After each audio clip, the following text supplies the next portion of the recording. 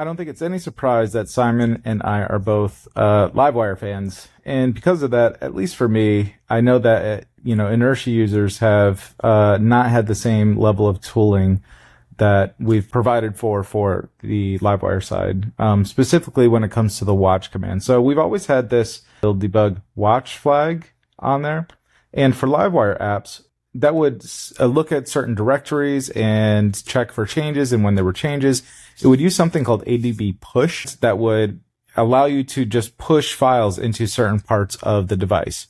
It's a little rudimentary. It's a little basic. It does work. I use it still on Livewire all the time, but we do have some other things at our disposal, like Vite and hot module reloading and that kind of thing. So I wanted to spend a little bit of time and work on this today. So I've got this. You can see it says white, but it's blue. It's because I ran npm run build before. If I run npm run build now, with this being white, this should actually update the app.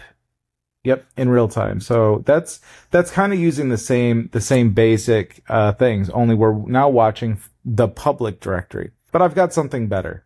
I do have to restart the app. So let me go ahead and restart the app. All right, so let's try this. Let's have npm run dev running, and then I'm going to start the app up again. We'll go to that same device, and we'll give it a second.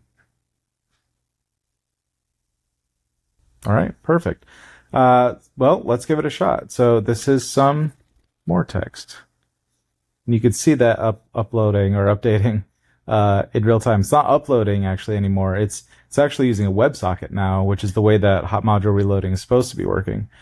This does even like CSS updates. So if I change this to like, I don't know, sky 400, some color I've not rendered yet, you can see that just updates in real time. So yeah, this is kind of working. There are some like little things I'm still working on.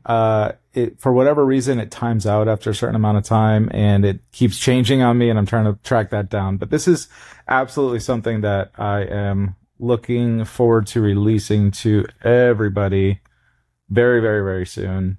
In the next, probably could be today.